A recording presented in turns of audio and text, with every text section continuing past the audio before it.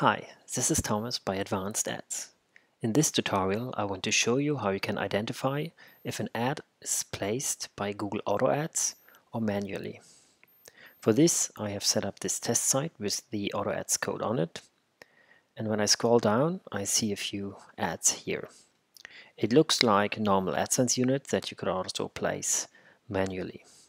In order to see if they are auto ads, I just right-click somewhere close to the ads and click on Inspect Element.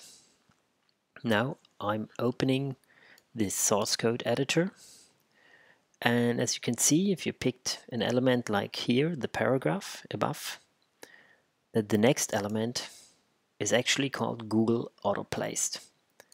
And this is a class used by Google Auto Placed only, so it pretty easily confirms that this ad and any other ad with this class is automatically placed and not manually.